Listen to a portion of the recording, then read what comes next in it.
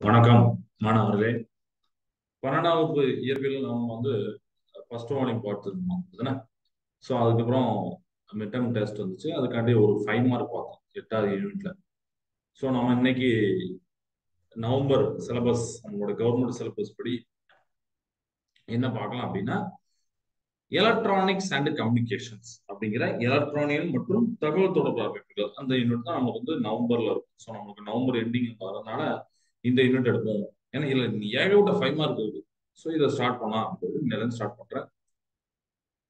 இப்போ எலக்ட்ரானிக்ஸ் அப்படின்னா, எலக்ட்ரானியல் அப்படின்னா நம்மளுக்கு கேட்டா சார் எல்லாம் சொல்லிடும். ஆமா சார், எல்லாத்துலயும் இருக்கு. எலக்ட்ரானிக்ஸ் என்ன நம்மளோட டே டு லைஃப்ல எலக்ட்ரானிக்ஸ் இல்லாத இதே கிடையாது தானே.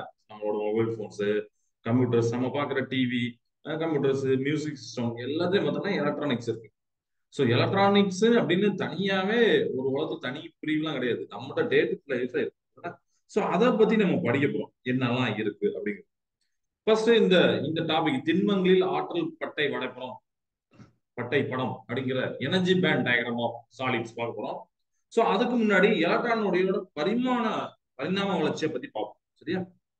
அதாவது எப்படி எலக்ட்ரானிக்ஸ் இத்தனை காலமா கண்டுபிடிச்சிருக்காங்க, எவால்யூஷன் ஆஃப் எலக்ட்ரானிக்ஸ் தான் பார்த்துட்டு அதுக்கப்புறம் இன்னைக்கு பார்க்கக்கூடிய டாபிக் பார்ப்போம்.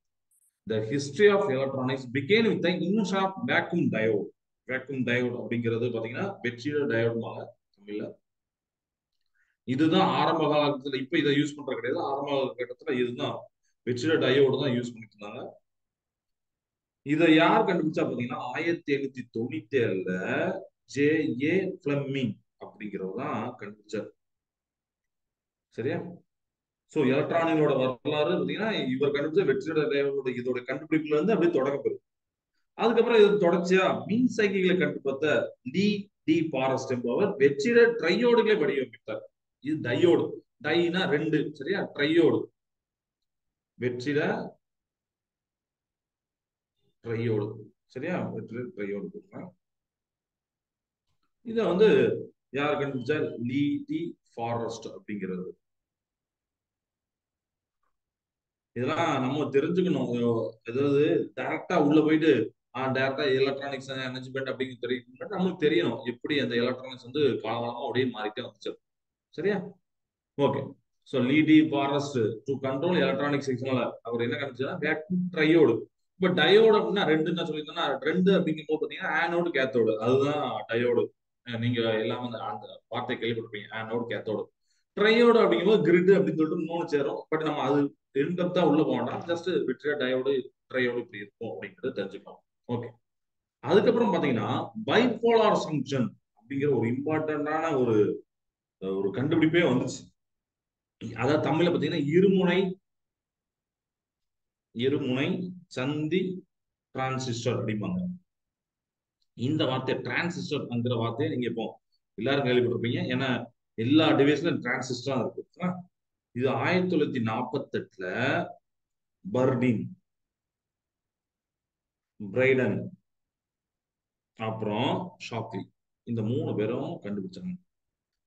இதை கண்டுபிடிச்சதுக்கு அப்புறம் தான் இந்த எலக்ட்ரானிக்ஸ்ல அப்புறம் ஒரு பயங்கரமான ஸ்பீடு வந்துச்சு. ஏன்னா டிரான்சிஸ்டர், ஏன் சார் அது நான் சொல்றேன் இங்கிலீஷ் இதை சொல்லிட்டு அதை சொல்றேன்.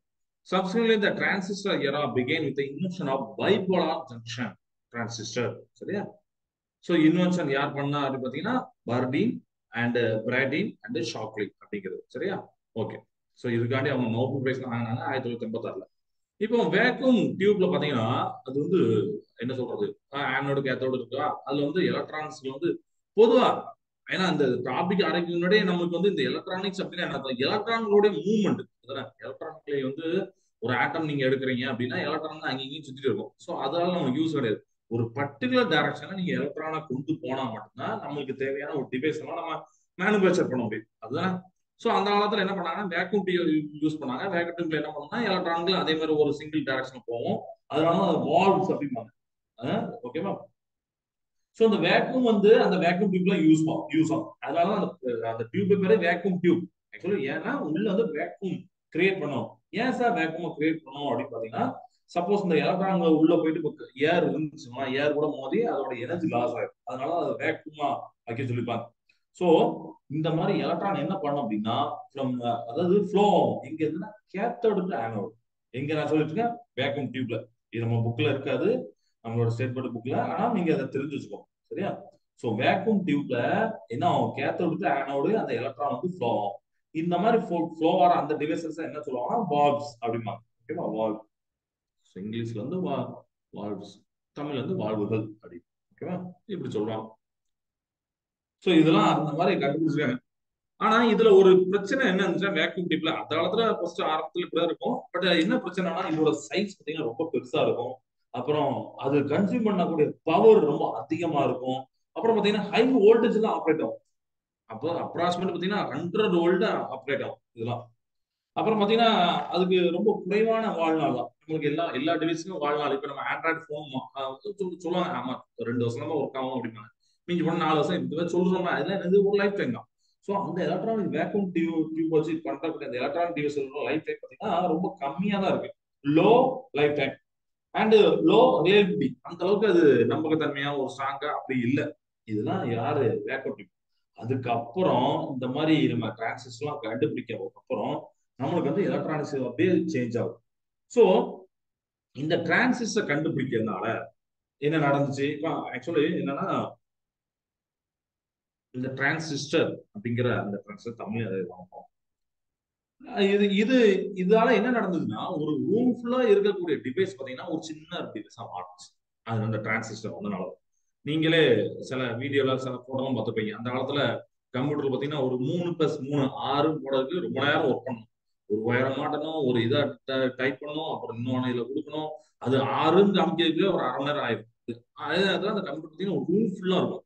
நீங்க பாத்துப்பீங்க, பழைய படத்துல எல்லாம் பாத்துப்பீங்க. அடுத்தனா ஆனா இப்ப அப்படி கிடையாது. வந்து நான் ஒரு பாத்தீங்கன்னா சிஸ்டம் அப்படிங்கிற ஒண்ணு பெருசா வந்துச்சு. அதுக்கப்புறம் வந்து லேப்டாப் வந்து இப்ப கை அளவுல சின்ன சின்ன அளவுல கொண்டு வந்துட்டாங்க. சோ இதெல்லாம் எவால்யூஷன் இந்த மாதிரி நடக்குது. சோ இது நீங்க இந்த இந்த டிபார்ட்மெண்ட் நீங்க சூஸ் பண்ணலாம். இப்ப எதிர்காலத்துல சூப்பர் கண்டக்டர் அதெல்லாம் நல்ல ஒரு பெரிய ஃபீல்டு. சோ அதுக்கெல்லாம் நீங்க அப்போ அந்த இதெல்லாம் நீங்க வரிசைக்கே யோசிக்கணும். ஓகே இப்படிலாம் மாறி இருக்கு, இப்படிலாம் மாறி இருக்கு. யார் யார் என்னென்ன கான்ட்ரிபியூஷன் பண்ணியிருக்காங்க, அது எப்படி எப்படி கொண்டு வந்தாங்க, ஐசி அப்படிங்கிற இன்டகிரேட் சர்க்யூட்டோடைய ஒரு இம்பார்ட்டன்ஸ் என்ன அப்படிங்கலாம் யோசிக்கணும். ஓகேவா? சோ இதுதான் நம்ம எலக்ட்ரானிக்ஸ்ல பார்க்கக்கூடிய ஒரு ஆரம்ப தகவல்கள், ஒரு இன்ஃபர்மேஷன். இது போக நிறைய கொட்டி இருக்கு நெட்லயும் சரி மற்ற புக்ஸ்லயும் நீங்க ரெஃபர் பண்ணிக்கலாம். ஐசி அப்படிங்கிறது இன்டகிரேட் சர்க்யூட், அதாவது தமிழ்ல பாத்தீங்கன்னா தொகுப்பு சுற்றுகள்.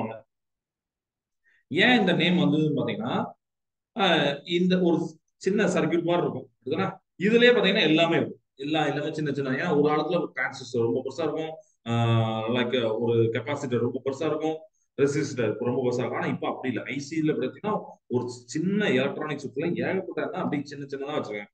நம்மளே இப்ப பார்ப்போம் எல்லா செல்போன்ல உள்ள போர்டு இல்ல டிவில உள்ள போர்டுலாம் பாத்தீங்கன்னா போர்டுமாங்க அந்த போர்டை பாத்தீங்கன்னா எல்லாமே இருக்கும் கொஞ்சம் சின்ன சின்ன சைஸ்ல. சோ பல்வேறு விதமான பல்லாயிரக்கணக்கான எலக்ட்ரானிக் கூறுகளை ஒரே படிகத்தில் அமைக்க முடியுது. அதுக்கு இந்த ஐசி காரணம். சோ சிறிய அளவாக, நடுத்தர அளவாக, அதிக அளவாக. சோ இந்த ஐசி வந்து வேக்யூம் டியூப் அந்த டிரான்சிஸ்டர் பாத்தீங்கன்னா வேக்யூம் டியூபுக்கு கரெக்டா ஆப்போசிட் இருக்கு. அது ரொம்ப ரிலேபிளா இருக்கு, நல்ல நம்பகத்தன்மையா இருக்கு, நீண்ட நாள் உழைக்குது, சைஸ் ரொம்ப ரொம்ப கம்மி. அதோடைய வோல்டேஜ் நம்ம பார்த்தோம் வேக்கெட்டுக்கு 100 வோல்ட் அப்ராக்சிமேட். இது பாத்தீங்கன்னா ரொம்ப லோவான வோல்டேஜ். இதெல்லாம் யூஸ் பண்றதுனால அப்புறம் அப்படியே அதை நம்ம யூஸ் பண்ணிட்டு இருக்கோம். இன்னும் பல்வேறு விதமான மாற்றங்கள் நடந்திருக்கு. சரியா? ஓகே. இப்ப நம்ம இந்த டாபிக்ல என்ன பார்க்க போறோம் அப்படின்னா திண்மங்களில் ஆற்றல் பட்டை படம் அப்படிங்கிறது. சோ இந்த டாபிக் எழுதுகிறத நம்பிகளுக்கு திண்மங்களில் ஆற்றல் பட்டை படம் அப்படின்னு போட்டிருப்பாங்க. ஸோ இங்கிலீஷ்ல வந்து எனர்ஜி பேண்டுனா பட்டை படம்னா எனர்ஜி பேண்டு, ஆற்றல் பட்டை பேண்ட்னா எனர்ஜி பேண்ட். ஸோ டயக்ராம், அதாவது energy pant diagram of solid. ஏன் இந்த வார்த்தை வந்துச்சு அப்படின்னா பொதுவா ஒரு ஐசோலேட்டட் ஆட்டம் ஒரே ஒரு ஆட்டத்தை ஒரு தனித்த அணு அப்படின்னு எடுத்துடும். இந்த தனித்த அணுல நீங்க உங்கள்கிட்ட கேட்டா நீங்க என்ன சொன்னீங்க? சார் இதுல ஒரு நியூக்ளியஸ் இருக்கும், உட்கரு, அதை சுத்தி எலக்ட்ரானும் சுத்தி வரும் அப்படின்னு சொல்லுவீங்க. ரைட். சோ ஒரு தனித்த அணுவை இந்த எலக்ட்ரான் இருக்குன்னா இந்த எலக்ட்ரானுடைய ஆற்றல் மட்டங்கள் பாத்தீங்கன்னா அதிக தொலைவில் பிரித்து வைக்கப்படுகிறது. ஓகேவா? அதோட ஆற்றல் மட்டம் அதிக தொலைவில் பிரிக்க வைக்கப்படுகிறது. அதாவது இப்போ உதாரணத்துக்கு இங்கிலீஷ் சொல்லிட்டு எக்ஸ்பிளைன் பண்றேன். In an isolated atom, the electronic energy levels are widely separated and are far apart, and the energy of the electron is decided by the orbit அப்படின்னு சொல்லிப்பாங்க. அது என்னன்னா, இந்த ஒரு தனித்த அணுல எலக்ட்ரான் ஆட்டம் மட்டங்கள் அதிக தொலைவில் பிரிச்சு வைக்கப்படுகிறது. அண்ட் இந்த எலக்ட்ரானுடைய ஆற்றல் எதை பொறுத்து இருக்குன்னா, அணுக்கரவை அது எந்த இடத்துல சுத்துது, அது எந்த வட்டப்பாதையில சுத்துது, அந்த வட்டப்பாதை தான் அதோடைய ஆற்றலை, எலக்ட்ரானுடைய ஆற்றலை தீர்மானிக்குது. இப்போ உதாரணத்துக்கு ஒன்னாவது சுற்று பாதையில சுத்துன்னு சொன்னா அதுக்கு ஒரு விதமான எனர்ஜி. ரெண்டாவது வட்டப்பாதையில சுற்று ஆர்பிட் இங்கிலீஷ்ல, சரியா? ரெண்டாவது ஆர்பிட்ல அப்படின்னா அதுக்கு ஒரு விதமான எனர்ஜி. மூணாவது வட்டப்பாதை, மூணாவது ஆர்பிட் பார்த்தீங்கன்னா அதுக்கு ஒரு விதமான. சோ அந்த எலக்ட்ரான் எந்த வட்டப்பாதையில இருக்கோ அதுக்கு ஏற்ப அதோடைய எனர்ஜி மாறும். சரியா? சரி, இது வந்து தனித்த அணுக்கு சொல்லிட்டேன். இப்ப நம்ம சாலிட்னு எடுக்க போறோம், ஏன்னா திண்மங்கள் தான் பார்க்க போறோம். அதனால ஏன்னா ஒரு டாபிக் கொடுத்தாங்க, அந்த டாபிக் ஏன் அந்த திண்மங்கள் சொல்றாங்க, பொதுவாக ஆற்றல் முட்டை வடப்புன்னு சொல்ல மாட்டேங்க, ஏன் திண்மம் அப்படின்னு யோசிக்கணும். இப்போ ஒரு சாலிட் எடுக்குன்னு சொன்னா, சாலிட்னா உங்களுக்கு நல்லாவே தெரியும், எல்லா ஆட்டம்ஸும் நெருங்கி நெருங்கி இருக்கும். நான் கூட கொஞ்சம் கேப் போட்டிருக்கேன் புரியாதுக்காண்டி, பட் எல்லாம் நெருங்கி நெருங்கி இருக்கும். இப்ப இதனால என்ன நடக்கும் சார் உங்களோட கேட்ட என்ன சொல்லுங்க சார்? இந்த மாதிரி ஆற்றல் ஆற்றல் கண்டிப்பா சேஞ்ச் ஆகும், ஆற்றல் பட்டை கண்டிப்பா அதே தான். அதான் என்னன்னா, திண்மங்களில் அணுக்கள் நெருக்கமாக அமைந்துள்ளதால் பக்கத்துல பக்கத்துல இருக்கனால இப்போ இதோடைய வெள்ளி சுற்றுப்பாதை ஆற்றல் நிலைகளில் உள்ள எலக்ட்ரானோட ஆற்றல் மட்டங்கள் ஒன்றை ஒன்று பாதிக்கின்றன. ஏன்னா இவர் தனியா இவருக்குன்னு ஒரு ஆற்றல் மட்டம் இருக்கு, இன்னொரு ஆட்டம் பக்கத்துல வரும்போது இந்த பக்கத்துல உள்ள ஆட்டத்தினால அதுல உள்ள எனர்ஜி லெவல், அதாவது ஆர்பிட், அதுல உள்ள எலக்ட்ரான் அது என்ன பண்ணுதுன்னா இது அஃபெக்ட் பண்ணுது, இது அதை அஃபெக்ட். சோ ரெண்டு பேரும் பக்கத்துல பக்கத்துல அந்த பேரும் மாறுறாங்க, பாதிக்கிறாங்க.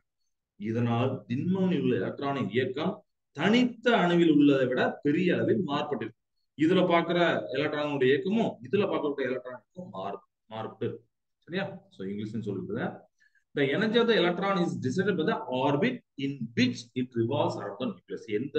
எந்த ஆர்பிட்ல ரிவால்வ் ஆகுது அப்படிங்கிற அந்த நியூக்ளியஸ் சுத்தி ரிவால்வ், அதை வச்சுதான் அதோட எலக்ட்ரானுடைய அந்த எனர்ஜி வந்து டிசைட் பண்ண முடியும். However, in the case of solid, the atoms are closing space. அப்போ என்ன நடக்குது? Hence, the electron in the outermost energy level of nearby atom influence each other. அது பக்கத்துல பக்கத்துல இவருடைய அந்த outermost எனர்ஜி லெவலும் இவரோட outermost எனர்ஜி லெவலும் ஒண்ணுக்கு ஒண்ணு அப்படி பாதிப்படையுது. அதனால எலக்ட்ரான் என்ன பாதிப்படையுது, அதனால இயக்கத்துல அந்த எலக்ட்ரானுடைய அந்த மோஷன்ல ஒரு மாறுபாடு இருக்கு. This changes the nature of the electron motion in solid from that in isolated atom to the largest. இதுக்கு கம்பேர் பண்ணும்போது இதுல எலக்ட்ரானோட மோஷன் ரொம்ப அதிக அளவுல மாறுபடுது. ஓகே, இப்போ அடுத்து இதை அழைச்சிட்டு அடுத்த ஒரு பாயிண்ட் சொல்றேன். இந்த பேலன்ஸ் எலக்ட்ரான் உங்களுக்கே தெரியும், பேலன்ஸ்னா லாஸ்ட் உள்ள எலக்ட்ரான் சும்மா ஒரு பெரிய கடல். இந்த பேலன்ஸ் எலக்ட்ரான் இந்த ஆட்டம் are responsible for the bonding nature. ஒரு அணுவுல இருக்கிற இணைதிறன் எலக்ட்ரான்கள், இதுதான் லாஸ்ட் உள்ள இணைதிறன் எலக்ட்ரான். இந்த இணைதிறன் எலக்ட்ரான் என்ன பண்ணும், பிணைப்பின் இயற்பியலுக்கு காரணமாக அமையும். நீங்க படிச்சிருப்பீங்க, கெமிஸ்ட்ரி படிச்சிருப்பீங்க, உள்ள இருக்கிறதெல்லாம் அந்த எலக்ட்ரான் பாத்தீங்கன்னா நியூக்ளியஸ் வராது, ஏன்னா ஸ்ட்ராங்கஸ்டா பிடிச்சி வச்சிருப்பாரு. வெளியில உள்ள எலக்ட்ரான்லாம் மொத்த ஆட்டத்துக்கு கூட ஜாயின் பண்ணி ஒரு நம்மளுக்கு வந்து இதெல்லாம் கிடைக்கிறது, ஒரு சப்ஸ்டன்ஸ் தான் கிடைக்கும். ரைட்டா? அப்போ என்ன நடக்கு, இணைதிறன் எலக்ட்ரான் தான் இந்த பிணைப்புக்கு காரணமா இருக்கு, பேலன்ஸ் எலக்ட்ரான் தான் இந்த பாண்டிங் நேச்சருக்கு காரணமா இருக்கு. சரியா? சோ இப்போ நம்ம ஒரு லெட்டர்ஸ் கன்சிடர் அப்படி பண்ண போறோம், ஒரு ஆட்டத்தை கன்சிடர் பண்ண போறோம். சரியா? ஒரு ஆட்டத்தை கன்சிடர் பண்ணிட்டு இதுல ஒரு எலக்ட்ரான் இருக்கு எங்கன்னா அவுட்டர் மோஸ்ட் ஆர்பிட்ல, நான் சும்மா அவுட்டர் மோஸ்ட் ஆர்பிட்ல இதுல ஒரு எலக்ட்ரான் போட்டிருக்கேன். ஓகே, தமிழ்ல சொல்றேன். வெளி சுற்றுப்பாதையில் ஒரு எலக்ட்ரான்களை கொண்ட ஒரு அணுவினை கருதுவோம். சரியா? It means that the number of valence electron is 1. அப்படிதான் இதை கேட்டா என்ன சொல்லுங்க, தமிழ்ல என்ன சொல்லுங்க, இணைதிறன் எலக்ட்ரானோட எண்ணிக்கைன்னு கேட்டா 1. ஏன்னா இணைதிறன் அந்த லாஸ்ட் இதுல யார் இருக்கா, எத்தனை எலக்ட்ரான் இருக்கா, அதான் இணைதிறன். அப்படிதான் இணைதிறன் எலக்ட்ரான் எண்ணிக்கை. சோ இதுல 1 தான் இருக்குன்னா 1. இது போன்று இரு அணுக்களை அருகருகே கொண்டு வரும்போது நான் திருப்பி இன்னொரு அணுவை கொண்டு வரோம், அதுலயும் ஒன்னே ஒண்ணு இருக்கு, ஒரே ஒரு இணைதிறன் எலக்ட்ரான் பக்கத்துல கொண்டு வரேன்னு சொன்னேன். என்ன நடக்கும், ஒவ்வொரு அணுவின் இணைதிறன் சுற்றுப்பாதையும் 2ஆக பிரிக்கும். ஓகேவா? இதோட அணுவுடைய இணைதிறன் சுற்றுப்பாதையும் இதோட அணுவின் இணைதிறன் சுற்றுப்பாதையும் 2ஆக பிரியும். இதே போல் எலக்ட்ரான் அற்ற சுற்றுப்பாதையும் 2ஆக பிரியும். எலக்ட்ரான் இருக்கிற பாதை மட்டும் பிரியாது, எலக்ட்ரான் இல்லாத பாதையும் பிரியும். உதாரணத்துக்கு நம்ம எஸ்பி டிஎஃப் எல்லாம் சொல்றோம்னு சொன்னா, இப்ப டில வந்து பிரியுது, எஃப்ல பிரியுது அப்படின்னா டியும் பிரியும். இந்த மாதிரி நம்ம படிச்சுக்கலாம். புரியுதா? So let us consider atom with one electron in the outermost orbit. It means that the number of valence electron is 1. When two such atoms, இதே மாதிரி ரெண்டு such atoms கொண்டு வரோம் பக்கத்துல. அப்ப என்ன நடக்கும்? The valence orbital are split into two. அப்ப valence orbital ரெண்டா பிரியுது. அப்போ அதே மாதிரி அன்ஆக்குபைடு ஆர்பிட்டல்ஸ் ஆஃப் ஈச் ஆட்டம், ஒவ்வொரு ஆட்டத்துல இருக்க அன்ஆக்குபைடு, அதாவது ஃபில் ஆகாத அந்த அதுதான் அன்ஆக்குபைடு, அதுவும் பிரியுது, ரெண்டா பிரியுது. The electrons have the choice of choosing any one of the orbital as energy of the both orbitals is same அப்படின்னு சொல்லிக்கலாம். ஸோ தமிழ்ல சொல்லிட்டு அதை எக்ஸ்பிளைன் பண்றேன். இந்த மாதிரி ஒவ்வொரு அணுவோடைய இணைத்தர சுற்றுப்பாதையும் இரண்டா பிரியுது. எலக்ட்ரான் அற்ற பாதையும் சுற்றுப்பாதையும் இரண்டா பிரியுது. இந்த சுற்றுப்பாதைகளின் ஆற்றல் சமமாக இருப்பதால் இந்த இரு சுற்றுப்பாதை ஏதேனும் ஒன்றை தேர்ந்தெடுக்க எலக்ட்ரானுக்கு வாய்ப்பு உள்ளது அப்படிங்க. அது இப்படி பிரிஞ்சிச்சு, தனித்தனியா அப்படி பிரிஞ்சுன்னு வச்சுக்கணும். ஒரு புரியக்கான்னு சொல்றோம், தனித்தனியா பிரிஞ்சுன்னு வச்சுக்கோங்க. இந்த எலக்ட்ரானுக்கு வந்து ஒரு சாய்ஸ் இருக்கு, எந்த சுற்றுப்பாதைக்கு நம்ம போவோம். ஏன்னா ரெண்டுமே வந்து சேமான எனர்ஜி, ஆற்றல் வந்து சமமா இருக்கு. அதனால என்ன நடக்குது அப்படின்னா ரெண்டுக்குமே ஓகே எதுலப்பா போலாம் அப்படின்னு எலக்ட்ரான் ஒரு வாய்ப்பு இருக்கு. இந்த அமைப்பிற்கு நான் என்ன பண்றேன்னா மூன்றாவது அணுவினை கொண்டு வரேன், தேர்ட் ஆட்டம் கொண்டு வரேன். அப்ப என்ன நடக்கும்? மூன்று அணுக்களோட இணைத்திறன் சுற்றுப்பாதையிலும் எலக்ட்ரான் இல்ல சுற்றுப்பாதை இப்போ திரும்பி மூன்றாக பிரியும். நீங்க எத்தனை கொண்டு வரீங்க அத்தனை பிரிய போகுது. When the third atom of the same element is brought to this system, same element, same kind of atom. இதுதான் இப்ப நான் வந்து காப்பர் எடுத்தா காப்பர் தான் ஆட்டம் எடுத்தேன், அப்புறம் அடுத்து காப்பர், இந்த மாதிரி சேம் எலமெண்ட்டை கொண்டு வரேன். இப்படி கொண்டு வரும்போது இந்த மூணுக்கு என்ன நடந்திருக்கு? அதோட வேலன்ஸ் ஆர்பிட்டல் ஸ்பிட் ஆயிருக்கு. எத்தனை? நீங்க மூணு கொண்டு வந்தீங்கன்னா மூணா ஸ்பிட் ஆயிருக்கு. அப்ப அதே நேரத்துல இன்னொன்னு ஸ்பிட் ஆகும், என்னது? அன்ஆக்குபைடு ஆர்பிட். அப்படிதானே? அதாவது எலக்ட்ரான் இல்லாத சுற்றுப்பாதைகளும் மூன்றாக பிரிக்கும். ஓகே, இப்போ இதெல்லாம் இப்படி இருக்கு. இப்போ நம்ம அடுத்து என்ன பார்ப்போம்? சாலில பார்ப்போம். சாலினா திண்ம பொருட்கள். திண்ம பொருட்களை ஆட்டம்ஸ் எவ்வளவு இருக்கும் அப்படின்னு கேட்டா நம்ம என்ன சொல்ல முடியும்? சார் அது கனெக்ட் பண்ண முடியும், ஏகப்பட்ட மில்லியன்ஸ் ஆஃப் ஆட்டம்ஸ். கண்டிப்பா அப்படிதானே? இயல்பில் ஒரு திண்மமானது மில்லியன் கணக்கில் அணுக்களை கொண்டிருக்கும். ஓகே, இந்த அணுக்கெல்லாம் ஒன்றுக்கொன்று நெருக்கமாக இருக்கும்போது இதோடைய இணைதரன் சுற்றுப்பாதைகளும் எலக்ட்ரான் இடம்பெறாத சுற்றுப்பாதைகளும் அணுக்களின் எண்ணிக்கைக்கு ஏற்ப பிரிகிறது. இப்ப முன்னாடி பார்த்தா அடுத்து ஒரு நல்ல லைனா பார்க்கலாம். when millions of atoms are brought close to each other, அதோட வேலன்ஸ் ஆர்பிட்லாம் என்ன ஆகும்? ஸ்பிளிட் ஆகும். எத்தனை ஆட்டம் இருக்கோ அது அந்த அளவு ஸ்பிளிட் ஆகும். அதே மாதிரி அதோட அன்ஆக்குபைடு ஆர்பிட்டும் ஸ்பிளிட் ஆகும். இதுதானே according to the number of ஆட்டம். நீங்க 5 கொண்டு வந்தீங்கன்னா 5 பிரியும், 10 கொண்டு வந்தீங்கன்னா 10 பிரியும். Okay, in this case the energy levels will be closely spaced and will be difficult to differentiate the orbital of the one atom from the other and to look like a band அப்படிங்க.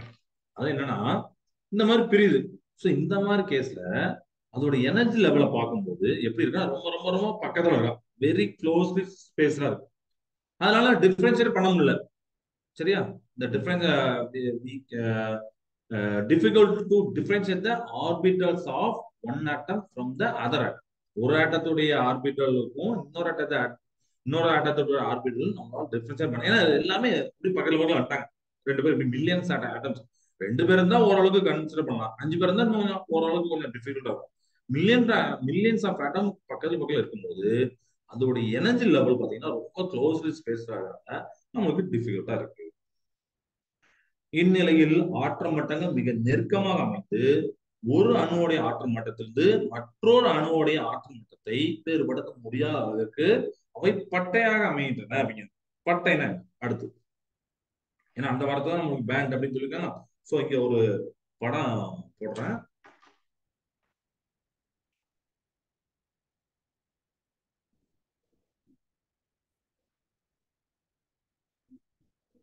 இதுதான் electron. சரியா? இது வந்து இணைத்திறன் பட்டைமாங்க, இங்கிலீஷ்ல ஷார்ட்டா இல்ல balance pant அப்படிமாங்க, BP. இது வந்து சிபி மாங்க, கண்டக்ஷன் பேண்ட். ஸோ இது வந்து இணைத்திறன் பட்டை, இது கடத்து பட்டை. ஓகேவா? இது வந்து விளக்கப்பட்ட ஆற்றல் இடைவெளி. இந்த ரெண்டுத்துக்கும் இந்த மாதிரி ஒரு இடைவெளி இருக்கும், ஆற்றல் இடைவெளி. ஏன்னா இதுவும் ஒரு எனர்ஜி லெவல் தானே, இதுவும் ஒரு எனர்ஜி லெவல், ரெண்டுத்துக்கும் ஒரு ஆற்றல் இடைவெளி. அந்த ஆற்றல் இடைவெளி இஜி அப்படிமா, எனர்ஜி கேப். ஆற்றல் இடைவெளி அப்படின்னா கேப், அதனால ஈஜி போகும். ஸோ இதுக்கு உண்டான எனர்ஜி லெவலை இதை நான் எக்ஸ்பிளைன் பண்றேன். ஈஸ்னா என்ன, இதுக்கு உண்டான இபி பேலன்ஸ் பண்ற எனர்ஜி மேக்ஸிமம், இது லோயஸ்ட் அப்படின்னு நான் எக்ஸ்பிளைன் பண்றேன். சரி, இந்த மாதிரி ஒரு ஒரு பட்டையாக அது அமைகிறது. சரியா? சரி. இப்போ இது எப்ப அமையுது? இந்த மாதிரி நீங்க மில்லியன்ஸ் ஆட்டம்ஸ் திண்ம பொருள், அதாவது சாலையில பார்க்கும்போது அதோடைய அந்த இணைதர பட்டை எல்லாமே சேர்ந்து நம்மளால பிரிச்சே பார்க்க முடியல. இந்த மாதிரி மாறிடுது, பேண்டா மாறிடுது, பட்டையா மாறிடுது. ஓகேவா? மிக அதிக எண்ணிக்கையில் மிக குறைந்த ஆற்றல் நெருக்கத்தால் நெருக்கமாக அமைந்த ஆற்றல் மட்டங்கள் இந்த பட்டைகள் ஆற்றல் பட்டைகள் எனப்படும் அப்படின்னு சொல்லிட்டு எனர்ஜி கேப்புக்கு டெஃபினேஷன் கொடுத்துருக்காங்க. This band of very large number of closely spaced energy level near very small energy range is known as energy band. Very small energy range அப்படின்னா அதோடைய அந்த ஆற்றல் மட்டங்களை சொல்றாங்க. ஓகே, அதை நம்ம பாத்துக்கலாம். இப்ப என்ன தெரிஞ்சுக்கணும்னா, அதிக எண்ணிக்கையில இருக்கு, அதுவும் மிக மிக அதிக எண்ணிக்கையில இருக்கு. அப்போ மிக குறைந்த ஆற்றல் நெருக்கத்தால் ரொம்ப ரொம்ப எனர்ஜி அது பாத்தீங்கன்னா ரொம்ப கம்மியா இருக்கு. சரியா? அந்த எனர்ஜி ஆற்றல் அந்த நெருக்கமே எப்படின்னா ரொம்ப ரொம்ப கம்மியா இருக்கு, நெருக்கமாக இருக்கிறதுனால அதோட ஆற்றல் மட்டங்களுடைய இந்த பட்டைகளை என்ன சொல்றாங்கன்னா ஆற்றல் பட்டை. மொத்தமா அந்த கண்டக்ஷன் பேண்ட், வேலன்ஸ் பேண்ட் இதெல்லாம் சேர்த்து ஆற்றல் பட்டைகள். இந்த பட்டைகள் தான் நம்ம என்ன சொல்றோம், எனர்ஜி பேண்ட். ஓகே, இந்த எனர்ஜி பேண்ட் எதனால ஃபார்ம் ஆகுது அப்படின்னா, is formed due to the valence orbital is called valence band, and then formed due to the unoccupied orbitals to which electron can jump when energy is called conduction band CB பண்றாங்க. சொல்லிட்டு explain பண்றேன். இணைதரன் சுற்றுப்பாதையினால் உருவாக்கப்படும் ஆற்றல் பட்டை இணைதரன் பட்டை. பிபின்னு இருக்க இணைதரன் பட்டைன்னா balance pant எனவும், electron இடம் பெறாமல் அவற்றின் ஆற்றல் அதிகரிப்பால் மட்டும் தாவும் காலியான பட்டைகள் கடத்து பட்டைகள் எனப்படும். அதாவது இப்ப நம்ம முன்னாடி என்ன பார்த்தோம், இந்த மாதிரி இணையும், அது மாதிரி அதோடைய அந்த ஆற்றல் இதெல்லாம் ஸ்பிட் ஆகும், பிரியும் அப்படி பார்த்தோம். அதுதான் அதோட சுற்றுப்பாதைகள் பிரியும். எலக்ட்ரான் உள்ள பாதைகளும் அதாவது இணையதளம் சுற்றுப்பாதைகளும் பிரியும், எலக்ட்ரான் அல்லாத சுற்றுப்பாதைகளும் பிரியும் நம்ம சொல்லியிருந்தோம். சோ இது பாத்தீங்கன்னா அந்த இணைதிறன் சுற்றுப்பாதை இது. சரியா? பேலன்ஸ் ஆர்பிட்டல் இணைதிறன் சுற்றுப்பாதை, இதால கிடைக்கக்கூடிய ஆற்றல் பட்டை இணைதிறன் பட்டை, அதனால பேலன்ஸ் அதனால புரிஞ்சுக்கலாம். கண்டக்ஷன் என்னன்னா, எலக்ட்ரான் இடம் பெயராம, இப்போ உதாரணத்துக்கு இந்த ஆர்பிட்ல கேப் இருக்கு, அது எலக்ட்ரான் இல்ல, இந்த எலக்ட்ரான் இங்க இருந்து இங்க ஜம்ப் ஆகுது. சரியா? இங்க இருந்து ஏன்னா இங்க ஒரு கேப் இருக்கு அப்படி. சோ எலக்ட்ரான் இடம் பெறாமல் அவற்றின் ஆற்றல் அதிகரிப்பார். எப்ப ஆற்றல், அதாவது இந்த எலக்ட்ரான் இங்கதான் இருக்கும், இதுக்கு எப்ப ஆற்றல் கொடுக்கீங்களோ அப்பதான் அது இடம் பெறும். அது நம்ம படிச்சிருக்கோம். சோ அவற்றின் ஆற்றல் அதிகரிப்பால் மட்டுமே தாவும் காலியான பட்டைகள் கண்டக்ஷன் பேண்ட், காலியான பட்டைகள். அப்ப இதுல இருந்து என்ன தெரியுது சார், இதுல எலக்ட்ரான் இருக்கும், இந்த எலக்ட்ரான் இங்கதான் ஜம்முன்னு உட்காந்துட்டே இருக்கும், அவர் சும்மாலாம் கண்டக்ஷன் பேண்ட் ஜிபிக்கு போக மாட்டார். ஆனா நீங்க எக்ஸ்ட்ரா ஒரு எனர்ஜி வெளியிருந்து கொடுக்குறீங்கன்னா இந்த எலக்ட்ரான் ஃபுல்லா அதை வாங்கிவிடும். வாங்கி என்ன பண்ணும், தன்னுடைய அந்த லிமிட்டை, எல்லைய, தடைய தாண்டி கண்டக்ஷன் பேண்ட் போயிடும். சரியா? இதுதான் கான்செப்ட். இதெல்லாம் நம்ம பின்னாடி பார்ப்போம். ஓகே, இப்ப கண்டக்ஷன் பேண்ட் வேலன்ஸ் பேண்ட் என்ன புரிஞ்சுச்சா? அடுத்து the energy gap between valence band and conduction band is called forbidden energy gap, EG. அதான் forbidden energy gap. சரியா? இணைதிறன் பட்டைக்கும் கடத்து பட்டைக்கும் இடையே உள்ள ஆற்றல் இடைவெளி விலக்கப்பட்ட ஆற்றல் இடைவெளி. விலக்கப்பட்டனா என்ன, இப்படி ரெண்டு பிரிஞ்சிருக்கலாம், அதனால. சரியா? அதனால ஃபார்வர்ட் எனர்ஜி கேப் சொல்றோம். இப்ப இஜி நம்ம புரிஞ்சிருச்சு, பிபி நான் புரிஞ்சிருச்சு, சிபி நம்ம. அடுத்து படத்தில் காட்டியுள்ளவரை அப்படின்னு கொடுப்பாங்க. இணைத்திறம் மற்றும் கடத்துப்பட்டிகளின் எளிய விளக்கப்படங்கள் காட்டப்பட்டுள்ளன அப்படிமா. அடுத்து நம்ம இவி ஈசி பத்தி பார்க்கிறோம். இவி என்பது இணைதிறன் பட்டையில் பெருமாற்றல். ஓகேவா? இணைதிறன் பட்டைனா என்னது, வேலன்ஸ் பேண்ட். வேலன்ஸ் பேண்டோடைய வேலன்ஸ் பேண்ட்ல இருக்கக்கூடிய மேக்சிமம் எனர்ஜி இவின்னு சொல்லுவாங்க. புரியுதா? ரைட். ஈசி, அப்ப ஈசி எங்கன்னா பாட்டத்துல நான் குறிச்சிருக்கேன், இங்க சிபியோட பாட்டத்துல. அப்ப அதை எப்படி சொல்லணும், easy represent the minimum energy of the conduction pant. ஓகேவா? அதாவது ஈசி என்பது கடத்துப்பட்டையில் உள்ள கடத்துப்பட்டையில் சிறும ஆற்றலை குறிக்கிறது. அப்ப ஜிபி சிறும ஆற்றல் ஈசியும் குறிக்கு, பிபியோட பெருமாற்றலை இபி குறிக்கும். புரியுதா? மேக்ஸிமம் எனர்ஜி, மினிமம் எனர்ஜி பாத்துக்கலாம். ஓகே, இப்ப ரெண்டுத்துக்கும் கழிக்கணும். இஜி அப்படின்னு கேட்டா அதாவது விளக்கப்பட்ட ஆற்றல் இடைவெளி, ஃபார்வர்ட் எனர்ஜி கேப் அப்படின்னு கேட்டா நம்ம என்ன சொல்லுவோம், இஜி is equal to EC minus EB. EC எங்க இருக்கும், இந்த கண்டக்ஷன் பேண்ட்ல பாட்டத்துல. இவி எங்க இருக்கும், வேலன்ஸ் பேண்டுக்கு டாப்ல. வெறும் ஆற்றல் மேக்ஸிமம் எனர்ஜி. ஸோ ரெண்டுத்தையும் கழிச்சா அப்படி இருக்கும். அப்ப இதுல இருந்து என்ன தெரியுது அப்படின்னா ஈஸி ஈவியோட அதிகமா தான் இருக்கும். அதுதான் ஏன்னா பெருசா இதான் இருக்கு. ரைட்டா? ஏன்னா அவர் மேல இருக்காரு. அப்ப எனர்ஜி கொஞ்சம் கூட இருக்காரு. ரைட்டா? அது அப்படி ஞாபகம். Okay. The kinetic energy of the electron increases from bottom to top near the nucleus to the farthest, and the potential energy decreases, indicate that electrons in the orbital closer to the nucleus are bound with a large potential energy அப்படின்னு சொல்லிப்பாங்க. So தமிழ்னு சொல்லிட்டு நான் explain பண்றேன். அடிநிலையிலிருந்து செல்ல செல்ல எலக்ட்ரானோட இயக்கத்தை அதிகரிக்கும். உண்மைதானே? இப்ப இங்க நியூக்ளியஸ் இருக்கு. இங்க இருந்து இது வந்து அடிநிலைன்னு சொன்னாங்க. இங்க போக போக போக பாத்தீங்கன்னா எலக்ட்ரானுடைய கைனடிக் எனர்ஜி இயக்க ஆற்றல் எப்படின்னா அதிகரிக்கும். அதாவது அணுக்கருவிலிருந்து அப்படியே அணுக்கருவிக்கு அருகில் இருந்து தொலைவில் செல்வது. இங்க இருந்து ஃபர்ஸ்ட் இங்க பக்கத்துல இருக்காரு, அப்படியே இங்க இருந்து போக போக அவருடைய இயக்க ஆற்றல் அதிகரிக்கும். ஸோ கைனடிக் எனர்ஜி நான் இப்படி போடுறது அதிகரிக்கும். மற்றும் நிலையாற்றல் பொட்டான்சியல் எனர்ஜி மாறும். பொட்டான்சியல் எனர்ஜி என்ன ஆகுதுன்னா குறைந்து கொண்டே வருகிறது. இங்க இருந்து போக போக போக அவர் குறைதாரு. யாரு? Potential energy குறைதாரு. நிலையாற்றல் குறைதல். குறைந்து கொண்டே செல்வது அணுக்கருவிற்கு அருகில் உள்ள எலக்ட்ரான்கள் அதிகமாக பிணைக்கப்பட்டு அதிக நிலையாற்றலை பெற்றுள்ளதை காட்டுகிறாங்க. அதான் என்னன்னா இப்ப இது நியூக்ளியஸ். நியூக்ளியஸ் பக்கத்துல ஒரு ஆட்டம் வந்து ஒரு இது போட்டுது. ஏன்னா ஒரு ஆட்டத்தை போட்டுருக்கேன். சரியா? இந்த ஆட்டம் அணு இங்க இருக்கும் போது அணுக்கருக்கு பக்கத்துல இருக்கும்போது அதோட நிலையாற்றல் பார்த்தீங்கன்னா அதிகமா இருக்கும். இயக்காற்றல் கம்மியா இருக்கும். ஓகேவா? அது அப்படி ஆப்போசிட் இருக்கும். நிலையாற்றல் பொட்டான்சியல் எனர்ஜி ரொம்ப அதிகமா இருக்கு. அந்த அந்த ஆட்டம், அதாவது இந்த ஆட்டம் போடுறது ஆக்சுவலி என்னன்னா நம்மளுடைய இதுதான் எலக்ட்ரான்கள். சரியா? இதுதான் ஆட்டம். இந்த எலக்ட்ரான்கள் இங்கிருந்து போக போக போக அவரோட நிலையாற்றல் குறைஞ்சிட்டே வருவாரு. ஆனா அதே நேரத்துல யார் கூடுவா? ஏக்க ஆட்டம் கைனடிக் கூடும். ஓகே. எனவே அணுக்கருவுக்கு அருகில் உள்ள எலக்ட்ரான்கள் கிளர்ச்சி அடைய செய்ய அதிக ஆற்றல் தேவைப்படுகிறது. அதான் என்னன்னா கிளர்ச்சி அடையனா இங்க இருந்து அப்படியே வெளியில கொண்டு போறது. இங்கிலீஷ் சொல்லிட்டு எக்ஸ்பிளைன் பண்றேன். So the potential energy decreases, indicate that electrons in the orbital closer to the nucleus are bound with. So இப்ப நம்ம என்ன பார்த்துட்டோம்னா இந்த மாதிரி பக்கத்துல அந்த ஆர்பிட்டல்ஸ், அதாவது நியூக்ளியஸ் பக்கத்துல இருக்கிற ஆர்பிட்டல் பார்த்தீங்கன்னா எலக்ட்ரான்கள் வந்து நல்ல பவுண்ட் ஆயிருக்கு. Very large potential. அப்போ நீங்க என்ன பண்ண தேவைப்படுது அப்படின்னா electrons closer to the nucleus require lot of energy to be excited. அதாவது இங்க இருந்து அங்க போகணும், வெளியில போகணும்னா இங்க உள்ள அந்த எலக்ட்ரானுக்கு அதிகமான எனர்ஜி தேவைப்படும். நீங்க இங்க உள்ள ஒரு எலக்ட்ரானுக்கு எடுத்து அது கொஞ்சோண்டு எனர்ஜி கொடுத்தாலே போகும், எக்ஸைட் ஆயிடும். ஓகேவா? அது தெரிஞ்சிச்சு. அப்ப இந்த இடத்துல ரொம்ப ஸ்ட்ராங்கா பவுண்ட் ஆயிருக்கு. The electrons in the valence band are loosely bound to the nucleus and they can be easily excited to become free electron. அப்ப நீங்க கொஞ்சோண்டு எனர்ஜி கொடுத்தாலே போதும், என்ன ஆயிரும்? அவரு ஃப்ரீ எலக்ட்ரான் ஆயிரும். ஆனா அதே நேரத்துல இவருக்கு அதிகமான எனர்ஜி தேவைப்படும். ஏன்னா இவருக்கு பக்கத்துல புடிச்சு வச்சிருக்காரு. ஏன்னா எலக்ட்ரான் நெகட்டிவ், நியூக்ளியஸ்ங்கிறது உங்களுக்கு நல்லா தெரியும், ஒரு பாசிட்டிவ். ஸோ அவர் நல்லா பிடிச்சி வச்சிருப்பாரு. ஸோ அந்த அளவுக்கு நம்மளால ஈஸியா அதை கிளச்சரை செய்ய முடியாது. கிளச்சரை இங்கிலீஷ் எக்ஸைட்டேட் பண்ண முடியாது. தமிழ் சொல்றேங்க.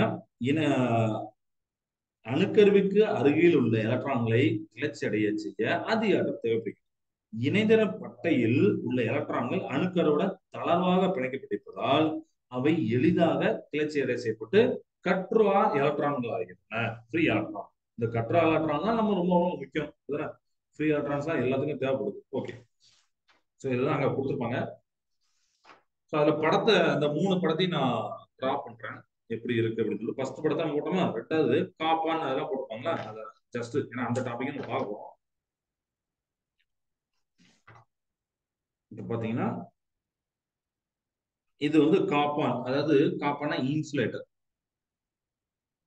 இதுல பாத்தீங்கன்னா கண்டக்ஷன் பேண்ட் இங்க இருக்கும், பேலன்ஸ் பேண்ட் இங்க இருக்கும். இந்த எனர்ஜி கேப் பாத்தீங்கன்னா 6 எலக்ட்ரான் வோல்ட். ஓகே. அதே மாதிரி கண்டக்டர், கண்டக்டர்னா கடத்தி. இதுல பாத்தீங்கன்னா சிபி இங்க இருக்கும், பிபி இங்க இருக்கும். ரெண்டுத்துக்கும் நடுவுல பாத்தீங்கன்னா இது ஒரு எனர்ஜி கேப்பே இருக்காது, ஷேடோ பண்ணிருப்பாங்க. இணையதள பட்டையே பாத்தீங்கன்னா இது வரைக்கும் இருக்கும். அதே மாதிரி கடத்து பட்டை பாத்தீங்கன்னா இது வரைக்கும் இருக்கும்.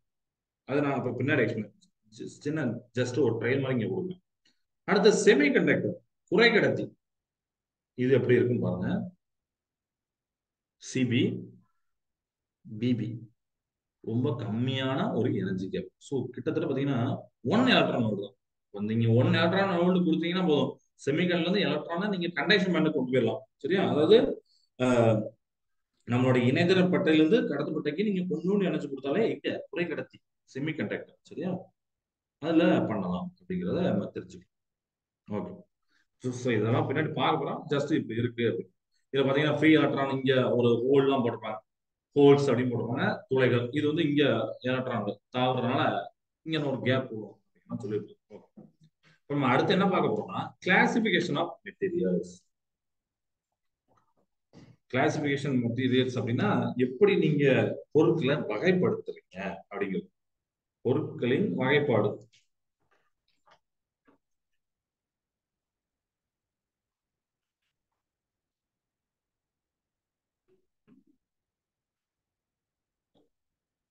பொதுவா பொருட்கள் வந்து 3 பிரிப்பாங்க. சரியா? இப்ப நம்ம பார்த்ததுதான். காப்பான்கள், கடத்திகள், அப்புறம் 3வது பாத்தீங்கன்னா குறை கடத்திகள், செமி கண்டக்டர் அடிப்பாங்க. இந்த மாதிரி 3 விதமாக பிரிப்பாங்க. சரி சார், ஏன் சார் இப்படி பிரிக்காங்க? எதை வச்சு பிரிக்காங்கன்னா அதுக்கு தான் இந்த ஆற்றல் பட்டை வரைபடம் யூஸ் ஆகும். சரியா? ஆற்றல் பட்டை அந்த படத்தை வச்சுதான், அதோட உதவியோட தான் திண்மங்களை, சரியா, சாலிட்ஸ நம்ம எப்படி பிரிக்கிறோம்? Insulators, metals and semiconductor with help of the energy pant diagram. இப்ப புரிஞ்சுது. அப்ப எனர்ஜி பேண்ட் ஏன் யூஸ் ஆகுது அப்படிங்கிறது தெரிஞ்சு போச்சா? ரைட். இப்ப ஃபர்ஸ்ட் நம்ம என்ன பார்க்க போறோம்னா இன்சுலேட்டர் அப்படிங்கிற காப்பான்கள் பார்க்கணும். ஓகே. சோ இதுல பாத்தீங்கன்னா ஏகப்பட்ட ஒன் வேர்ட்ஸ் நிறைய வருது. அண்டர்லைன் பண்ணிக்கோங்க, இம்பார்ட்டன் ஒன்று. காப்பான்கள் ஆற்றல் பட்டை வரைபடத்தை நம்ம அப்போ பார்த்தோம். எப்படி இருந்துச்சு? இன்சுலேட்டருக்கு இங்க நான் சின்னதா டிரா பண்ணிக்கிறேன். இது சிபி, இது பாத்தீங்கன்னா பிபி. ரொம்ப பெருசா இருந்துச்சு கேப். ரெண்டுத்துக்கும் எனர்ஜி கேப் பாத்தீங்கன்னா 6 எலக்ட்ரான் வோல்ட் பார்த்தோம். அந்த அளவுக்கு இருக்கு. சோ இணைதிறன் பட்டை மற்றும் கடத்துப்பட்டை ஆகியவை மிக அதிக அளவு ஆற்றல் பிரிக்கப்பட்டுள்ளன. வேலன்ஸ் பேண்டும் கண்டக்ஸ் பேண்டும் எப்படி இருக்குன்னா separate by very large cap. இதோடைய ஃபார்முலா எனர்ஜி கேப் விளக்கப்பட்ட ஆற்றல் எப்படி இருக்கு பாத்தீங்கன்னா அப்ராக்சிமேட்டா எவ்வளவு இருக்கு? 6 எலக்ட்ரான் வோல்ட். 6 எலக்ட்ரான் வோல்ட் என்ன எலக்ட்ரான் வோல்ட் எதுக்கு யூஸ் பண்றாங்க அப்படின்னா இது வந்து அந்த ஆர்பிட்டிங் எலக்ட்ரானுடைய எனர்ஜியை மெஷர் பண்ணக்கூடிய யூனிட். சரியா? அதாவது வட்ட பாதையில சுற்றக்கூடிய எலக்ட்ரானுடைய ஆற்றலை எலக்ட்ரான் வோல்ட் வச்சுதான் சொல்லுவாங்க. அப்ப இது ஆற்றல். ஓகேவா? ரைட். இந்த ஆற்றல் இடைவெளி ரொம்ப ரொம்ப அதிகமா இருக்கு. அப்படிதானே? சோ மிக வலிமையான மின்புலம் அல்லது வெப்பநிலை அதிகரிப்பினால் கூட எலக்ட்ரான்கள் இங்க இருந்து இங்க போவாது. அதாவது இணையதளப்பட்டையிலிருந்து கடத்தப்பட்டை நகர இயலாது. பாத்துக்கணும். நீங்க எவ்வளவுதான் ஸ்ட்ராங் எலக்ட்ரிக் ஃபீல்ட் கொடுத்தாலும் இல்ல டெம்பரேச்சர் இன்க்ரீஸ் பண்ணாலும் உங்களால என்ன பண்ண முடியாது? இந்த பேலன்ஸ் பேண்ட்ல இருக்கிற எலக்ட்ரானை கண்டக்ட் பேண்ட் கொண்டு போக முடியாது. அது போகாது. சரியா? அப்ப என்ன நடக்கு? therefore the electrical conduction is not possible as the free electrons are not available for conduction. அதாவது பொதுவா கண்டக்ஷன், அதாவது கடத்துக்கு பாத்தீங்கன்னா ஃப்ரீ எலக்ட்ரான் அதுதான் தேவை. சரியா? இவர் தான் ரொம்ப ரொம்ப முக்கியம். அதுதான் போன இதுல ஒரு லைன் சொன்னேன். அவர் தான் ரொம்ப ரொம்ப முக்கியம். ஏன்னா அவர் தான் கடத்துக்கு யூஸ் ஆகும். ஆனா இங்க பாத்தீங்கன்னா கட்ரா எலக்ட்ரானிக் தமிழ்ல. சோ இந்த கட்ரா எலக்ட்ரானிக் இதுல உருவாக வாய்ப்பே இல்லை. ஏன்னா ஒரு ஸ்டாட்டிக் இங்க தான் இருக்காரு, பிக்ஸ்டா இங்க உட்காந்துருக்காரு. போனாதானே கண்டக்ஷன் கட்ரா எலக்ட்ரான் வரும். போறது வழியே இல்லை. இவ்வகை பொருட்களில் கடத்துவதற்கான கட்ரா எலக்ட்ரானிக் இல்லை என்பதால் மின்னோட்ட பாய, ஏன்னா ஃப்ரீ எலக்ட்ரான் தான் கண்டக்ஷனுக்கு, மின்சாரத்துக்கு, கரண்ட் யூஸ் ஆகும். பட் இங்க ஃப்ரீ எலக்ட்ரான் இல்லைனால மின்னோட்டத்துக்கு வாய்ப்பே இல்லை. சரியா? எனவே எப்படி இருக்கு? எப்ப பார்த்தாலும் இன்சுலேட்டர் தான், காப்பான்களா இருக்கு. இதோட மின்தடை எண்ணுடைய நெருக்கம் அது அண்டர்லைன் பண்ணிக்கும். ஃபர்ஸ்ட் அப்ராக்சிமேட் 6 எலக்ட்ரான் வோல்ட் இருக்காங்க. அது 6 எலக்ட்ரான் வோல்ட் தோராயங்க. அதை அண்டர்லைன் பண்ணிக்கோங்க. ரெண்டாவது மின்தடை என்ன அண்டர்லைன் பண்ணிக்கோங்க. மின்தடை எண்ணுடைய நெருக்கம் பாத்தீங்கன்னா 10^11 ஓம் மீட்டர் டு 10^19 ஓம் மீட்டர். 10^11 ஓம் மீட்டர்ல இருந்து 10^19 ஓம் மீட்டர் வரைக்கும் அமைதான். பாத்தீங்க எவ்வளவு ரொம்ப ரொம்ப அதிகம். ஓம் மீட்டர் அப்படிங்கிறது நம்மளோட 2000 ஃபர்ஸ்ட் 2000 படிச்சுப்பீங்க. மின்தடை என்ன என்ன அப்படிங்கிறோம். ஸோ அந்த அளவுக்கு ரேஞ்சில் இருக்கு. இது வந்து இன்சுலேட்டராக இருக்கு. ஓகேவா? ஸோ இன்னைய கிளாஸ்ல இது வரைக்கும் போவோம். இன்சுலேட்டர் ஏன்னா இன்னும் கண்டக்டர், செமி கண்டக்டர், அது செமிகண்டர் நிறைய பாயிண்ட்ஸ் தான் வரும். அதை நம்ம அடுத்த கிளாஸ் பார்க்கலாம். இப்போ இன்னைக்கு நடத்தின ரீகால் பண்ணிக்கலாம். ஸோ இன்னைக்கு நம்ம பார்த்தது 10 யூனிட் ஸ்டார்ட் பண்ணோம். எலக்ட்ரானிக்ஸ் எலக்ட்ரானிக்ஸ் அப்படிங்கிறது நம்மளோட டே டு லைஃப்ல இருக்கக்கூடிய இம்பார்ட்டன்ட் பார்ட்ஸ் ஃபுல்லாமே எலக்ட்ரானிக்ஸ் தான். ஸோ அதை பத்தி தெரிஞ்சுக்கணும், இன்ட்ரெஸ்டிங்காக தான் இருக்கு. ஏடிஎம்ஸ் யூஸ் ஆகுது, அப்புறம் washing machine, phones, TV, air condition, AC எல்லாத்துலயும். ஓகே, இந்த எலக்ட்ரானிக்ஸோட ஹிஸ்டரி எங்கேருந்து ஆரம்பி வேக்யூம் டயோட கண்டுபிடிச்ச ஜே.ஏ. ஃபிளமிங் 1890, அதாவது 1897 அவர் கண்டுபிடிச்சார். அது வந்து வேக்யூம் டயர்டு. அதுக்கப்புறம் வேக்யூம் ட்ரையோடு கண்டுபிடிச்சாங்க. யாரு? லீ டி ஃபாரஸ்ட். அவர் வந்து எது கண்டுபிடிச்சாருன்னா எலக்ட்ரிக் சிக்னல் கண்ட்ரோல் பண்ணுது, மீன் சைக்கிள கண்ட்ரோல் பண்ணுது. சரியா? கட்டுப்படுது. அதுக்கப்புறம் டிரான்சிஸ்டர் கண்டுபிடிச்சாங்க. சரியா? அது வந்து பைபோலார் ஜங்ஷன் டிரான்சிஸ்டர் யார் கண்டுபிடிச்சா? Berlin, Brydon and Shockley 1948, 1947 நடந்தாங்க. அதுக்காண்டி அவங்க நோபல் பிரைஸ் கூட வாங்கினாங்க. ஓகேவா? அதுக்கப்புறம் பாத்தீங்கன்னா அந்த ஐசி இன்டகிரேட் சர்க்கியூட், ரைட்டா? அதான் இன்டகிரேட் சர்க்கியூட். அதுல பாத்தீங்கன்னா நிறைய சின்ன சின்ன இதெல்லாம் யூஸ் பண்ண சிங்கிள் சிப்புமா பேசுங்க. நம்ம இல்ல எல்லாத்தையுமே இப்போ சிப்பு தான் இருக்கு, ஐசி தான் இருக்கு. இது வந்த பிறகு இந்த எலக்ட்ரானிக்ஸே வேற லெவல்ல மாறிருக்கு.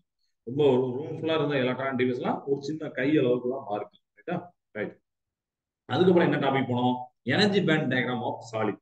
ஸோ சாலிட்ல வந்து இந்த மாதிரி கண்டக்ஷன் பேண்ட் இருக்கு, வேலன்ஸ் பேலன்ஸ் இருக்கு அப்படிங்கிறத பார்த்தோம். ஈசி, இவி எல்லாம் பார்த்தோம். ஸோ ஃபர்ஸ்ட் நம்ம என்ன தெரிஞ்சுக்கணும்?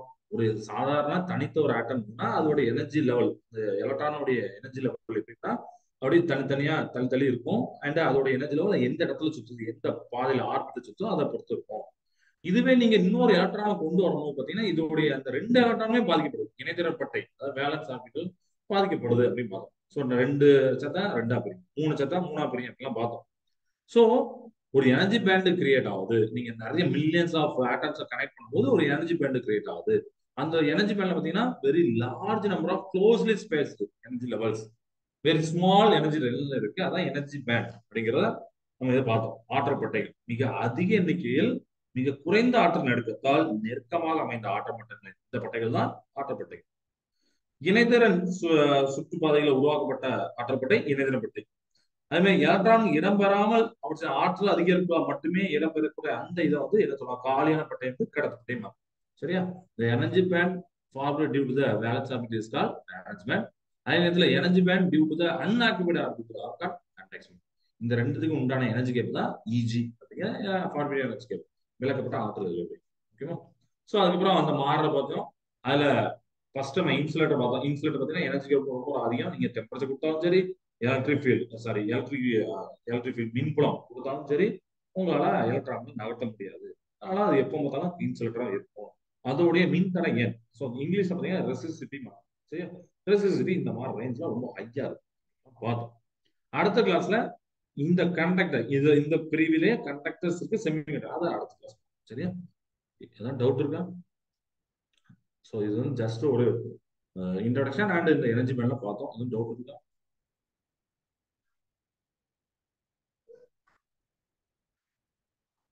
சரி இல்லைங்களா? சரி, கிளாஸ் நிகழ்ச்சி தான். வாழ்க பாரதம், வெல்க தமிழகம். நன்றி.